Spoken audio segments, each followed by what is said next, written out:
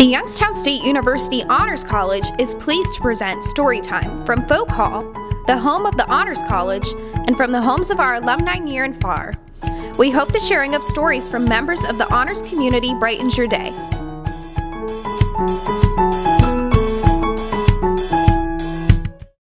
Hi, my name is Mohammed Khan and I'm a senior here in Youngstown State University.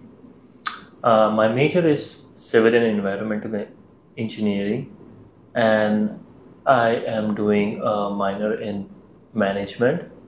So today I am here to read you stories. So our first book is Just So Thankful by Mercer Meyer.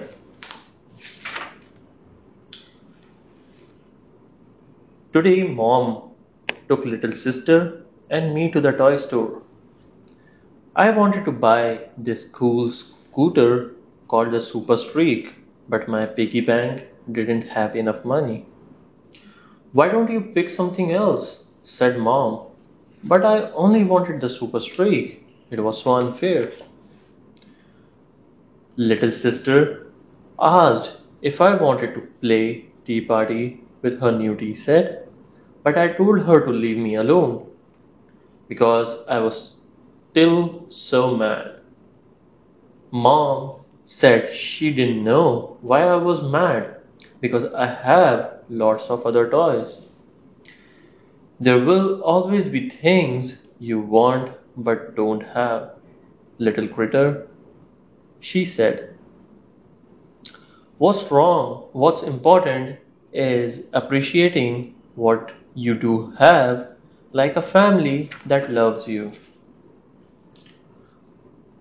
On our way home, we saw a boy moving into the biggest house in our whole neighborhood. And guess what he was riding? The Super Streak. He had the most toys I had ever seen in my whole life.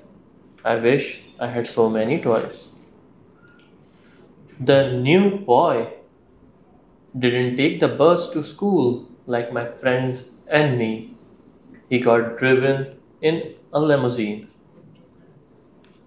He told us his name was Holden Harrison III, but that we could call him HH. Then he showed us his cell phone. He's the only kid in school with his very own and with his very own phone and a name that just two letters. Wow, HH, I said. You are so lucky. HH invited my friends and me to come over to his house for a sleepover. We went swimming in his gigantic pool and we watched a movie on this great big TV. We made a mess with the popcorn and the candy and the sodas, but the maid said it was okay. She cleaned everything up. And in morning there was big breakfast just for us. Wow, HH, I said, you're so lucky. You get the prize in every cereal box since you don't have to share with anybody. On the way home, I told Mom about all the fun we did at HH's house. Why don't you invite HH to our house? Mom asked. But he might get bored since we don't have so much cool stuff to play with, I said. Mom just smiled and told me to invite him anyway. When HH came over, we played football. The dog chewed up one of his new sneakers and got mud all over him. But he didn't care. He said he had always wanted a dog. I told little sister not to bug us, but HH said it was okay. He even played tea party with her and Kitty and he let her win at checkers too. When it was time for dinner, he helped me set the table, even though it was my chore. And then he helped Dad barbecue the hamburgers. HS said he never gets to help with dinner at his house. He didn't even mind when Grandma And Grandpa asked him tons of questions, and when Grandma patted him on his head, he said he never sees his grandparents because they live so far away. When it was time for HH to go, our whole family went outside to say goodbye. You're so lucky, little critter, HH said. I wonder what he meant. But then I looked around at my family and all of a sudden I knew. Maybe I didn't knew maybe I didn't have a super streak or a big fancy house and a maid to pick up my stuff. But what I did have was the best family in the whole world. Thank you everybody, I yelled. Then I gave them all a big great hug. Now we're gonna read the next book, which is Dragon Love Tacos by Adam Rubin and illustrated by Daniel Semiri.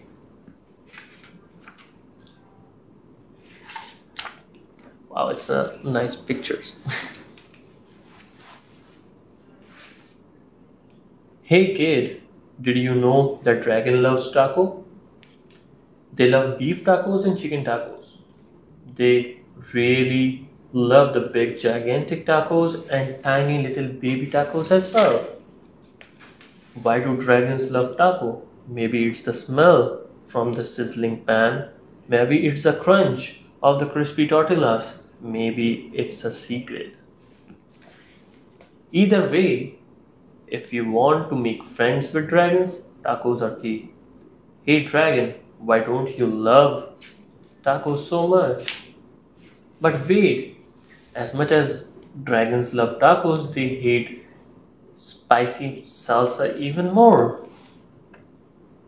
They hate spicy green salsa, spicy red salsa, they hate spicy chunk salsa, and spicy smooth salsa.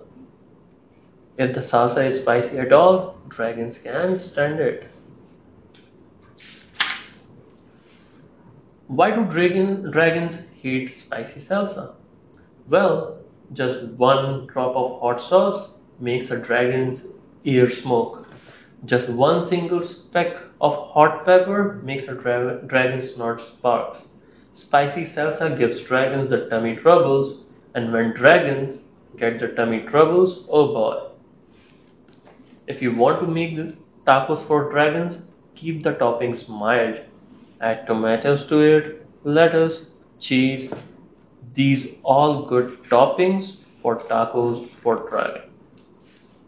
Hey dragon, do you feel about how do you feel about spicy taco toppings? Dragon loves parties. They love costume parties and pool parties. They like big gigantic parties with accordions. They like tiny little parties with charades. Why do dragons love parties? Maybe it's the conversion. Maybe it's the dance. Maybe it's the comforting sound of a good friend's laughter. The only thing dragon love more than parties or tacos is taco parties. Taco parties with a lot of tacos. If you want to have some dragon over for a taco party, you will need a bucket of tacos. Pant loads of tacos. The best way to judge is to get a boat and fill the boat with tacos.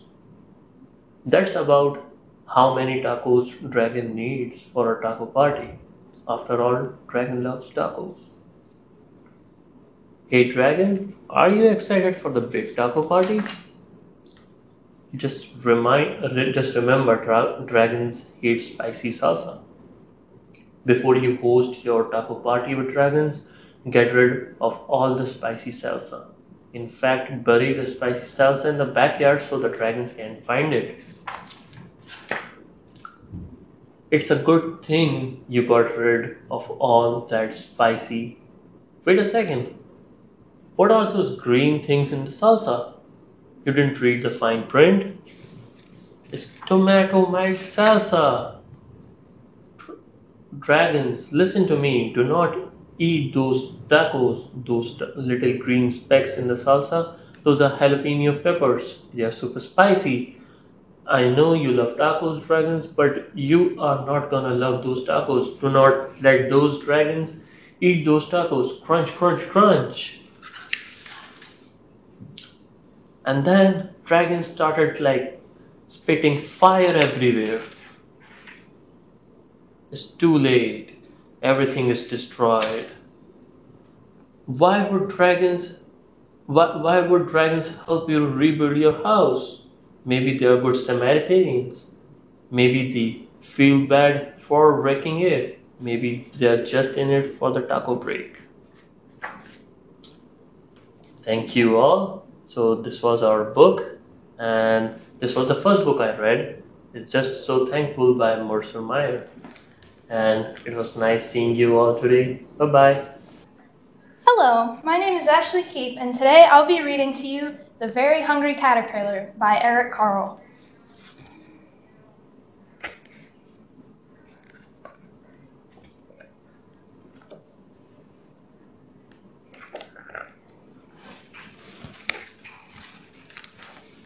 In the light of the moon, a little egg lay on a leaf. There's the little egg right there on the leaf.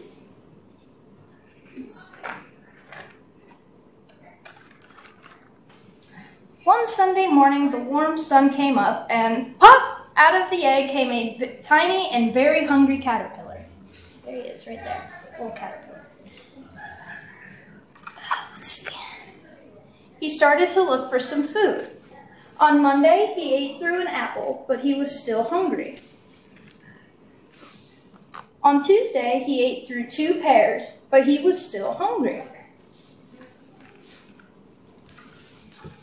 On Wednesday, he ate through 3 plums, but he was still hungry. This one very hungry caterpillar. On Thursday, he ate through 4 strawberries, but he was still hungry. On Friday, he ate through 5 oranges, but he was still hungry. This one very hungry caterpillar, I must say. On Saturday, he ate through 1 piece of chocolate cake, 1 ice cream cone, 1 pickle, 1 slice of Swiss cheese, 1 slice of salami, 1 lollipop, 1 piece of cherry pie, 1 sausage, 1 cupcake, and 1 slice of watermelon. That night, he had a stomach ache. I bet. That's a lot of food for a little caterpillar. The next day was Sunday again. The caterpillar ate through 1 nice green leaf, and after that, he felt much better. Now, he wasn't hungry anymore, but he wasn't a little caterpillar anymore. He was a big, fat caterpillar. He built a small house, called a cocoon, around himself. He stayed inside for more than 2 weeks. Then he nibbled a hole in the cocoon, pushed his way out, and he was a beautiful butterfly. That's a lot of colors. Oh, that's it. And that was The Very Hungry Caterpillar. I hope you all enjoyed. Hello, today I'm going to be reading to you Mister Seahorse by Eric Carle.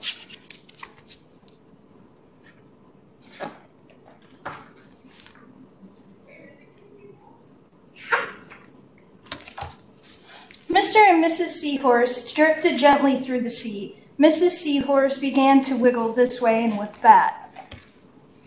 "It's time for me to lay my eggs," she said. "Can I help?" asked Mr. Seahorse. "Oh, yes, thank you," said Mrs. Seahorse, and she laid her eggs into a pouch on Mr. Seahorse's belly. "I'll take good care of our eggs," said Mr. Seahorse. "I promise." As Mr. Seahorse drifted gently through the sea, he passed right by a group of trumpet fish happily in a patch of reeds. Before long, Mr. Seahorse met another fish. "How are you, Mr. Stickleback?" asked Mr. Seahorse. "I just built a nest, and right away, Mrs. Stickleback laid her eggs into it. Now I am taking good care of them until they hatch. "Keep up the good work," said Mr. Seahorse, and swam on his way. As Mr. Seahorse drifted gently through the sea, he passed right by a lionfish hiding behind a coral reef. But before long, Mr. Seahorse met another fish. "How are you, Mr. Tilapia?" asked Mr. Seahorse. I know. Oh, wait. Mr. Tilapia couldn't answer. His mouth was full of eggs. I know, said Mr. Seahorse. Mrs. Tilapia laid her eggs. Now you are taking good care of them until they hatch. Mr. Tilapia nodded his head. You must be very happy, said Mr. Seahorse, and swam on his way. Pages are stuck. As Mr. Seahorse drifted gently through the sea, he passed right by several leaf fish hidden among the seaweed. But before long, Mr. Seahorse met another fish. How are you, Mr. Curtis? Asked Mr. Seahorse. Perfectly fine, replied Mr. Curtis. Mrs. Curtis laid her eggs, and I have stuck them on my head. Now I am taking good care of them until they hatch. You're doing a good job, said Mr. Seahorse, and swam on his way. As Mr. Seahorse drifted gently through the sea, he passed right by a stonefish hidden behind a rock. But before long, Mr. Seahorse met another fish. How are you, Mr. Pipe? Asked Mr. Seahorse. Couldn't be better, replied Mr. Pipe. Mrs. Pipe laid her eggs along my belly. Now I am taking good care of them until they hatch. You should feel proud of yourself, said Mr. Seahorse, and swam on his way. But before long, Mr. Seahorse met another fish. How are you, Mr. Bullhead? asked Mr. Seahorse. Tip-top, replied Mr. Bullhead. Mrs. Bullhead laid her eggs, and the eggs hatched. Now I'm babysitting. You're doing a fine job, said Mr. Seahorse, and swam on his way. The time had come for the seahorse babies to be born. Mr. Seahorse wiggled and twisted this way and that. At last, the babies tumbled from Mr. Seahorse's pouch and swam away. One baby turned around and tried to come back into the pouch. Oh no, said Mr. Seahorse, I do love you, but now you are ready to be on your own. And that's it. I hope you guys enjoyed this book, and as always, go Penguins. So my name is Shirley Peaks, and I am a first-year student, and I'm majoring in biology. And the first book I'll be reading today is The Minosaur. Thank you for watching Storytime, a new program designed to help with literacy and learning, brought to you by the Honors College at the Youngstown State University. The YSU Honors College provides highly motivated students with opportunities to deepen their learning and develop to their full intellectual and cultural potential. Students also contribute to the community by service projects such as Storytime. The college is committed to creating an environment welcoming to and supportive of students from diverse backgrounds. Storytime airs Mondays at 6 p.m. See you next time!